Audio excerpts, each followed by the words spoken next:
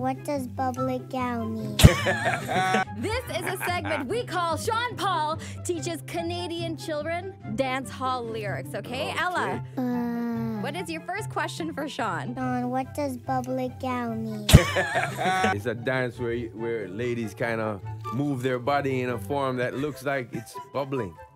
It's a single dance and a dance for a male and a female to do. Okay. What? That was a nice G-rated explanation. Okay, Ella. What does rock out on the floor mean? What? You go to the club, when you get down on the dance floor, be the best out there, you know what I mean? Okay. Have you ever broke out on the floor in kindergarten? I have. Ella broke it down. She's like, I have, bro. Okay, moving on. What does Mia Gallus mean?